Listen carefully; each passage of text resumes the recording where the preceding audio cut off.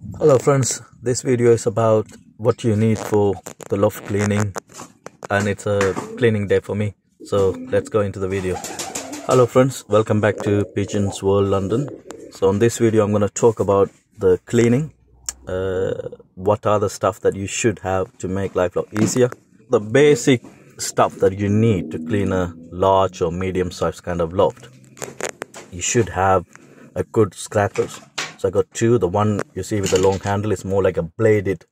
You can change the blade. It gives you a proper scratch. So make sure you have a like kind of two different scrapers. Keep one like with the long handle, the other one with a short one, but get the face end, like the front end, a little bit wider. So try to get a big scraper, right? So it will help in big ways. And also try to have some brooms where I have the metal one. So after I scratch them off, I use that metal broom to brush it down, and then I have the normal brush based broom which I nicely sweep over. So these things make lot easier in terms of cleaning. And the dustpan and a brush. And what you see in the basket, I got the two gas bottles, which I use with my grass burner so I clean with the fire. So what I do when I start my cleaning, I will, use a grass burner to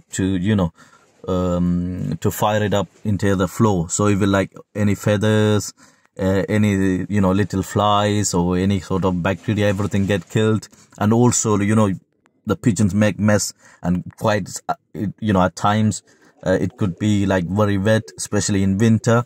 So I just fire them up nicely, then I start scrapping them down. So right to keep two scrapers, two broom, one brush and one metal. If possible, have that, and then if you have the cement flooring, try to have the grass burner as well. It will help you a lot. And then scrap it out, nicely clean it. And I have cleaned both lofts. So I got two. I shift all the pigeons now. So I'm just open the gate. They're all in. So this is the loft for all the fan tiles. This one have eggs, so they're all sitting here and there. So it's lovely to see. And also a very important thing that you should have, that even when I watch quite a few videos on YouTube where the breeders and pigeon lovers, they're putting the videos out while they're cleaning, but I can't see any gloves or mask. I don't know how they do it, but I would never recommend that. Always when you go into the loft, the best way, have a hoodie on. Just keep the hoodie just for cleaning.